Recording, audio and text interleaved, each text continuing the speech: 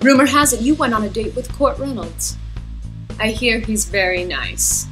He's all right. He kept talking about this bulimic head case. Really? Bulimic head case? Yeah. Anywho, Court's invited me to the Hamptons for Labor Day weekend. That's great.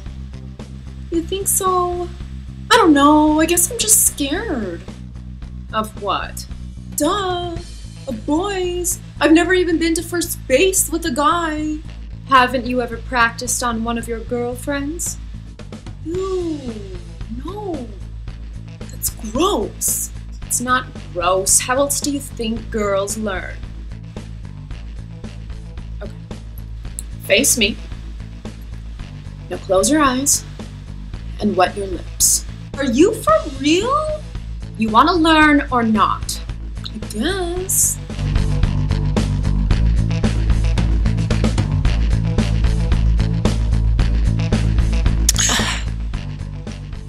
See, that wasn't so scary.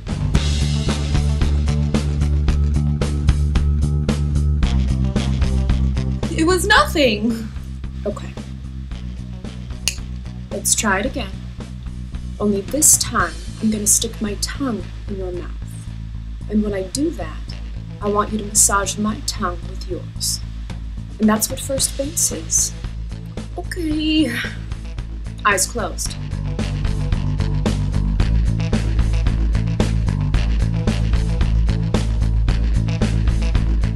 That was straight.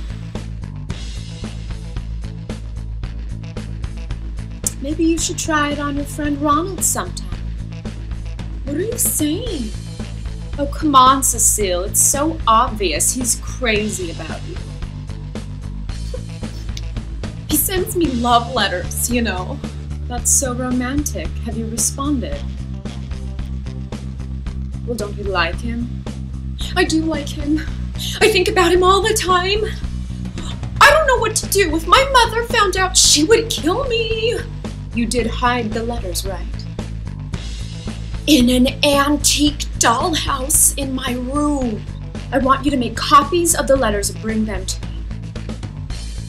Why? Because if there's one thing I'm great at, it's love letters. With my help, Ronald will be eating out of the palm of your hand. Perhaps we could also arrange a little get-together with the two of you at my place. You do that for me? Of course, silly. We're friends, right? Best friends.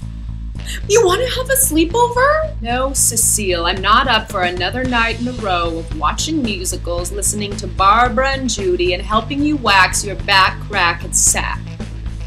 It's not even what I was gonna say.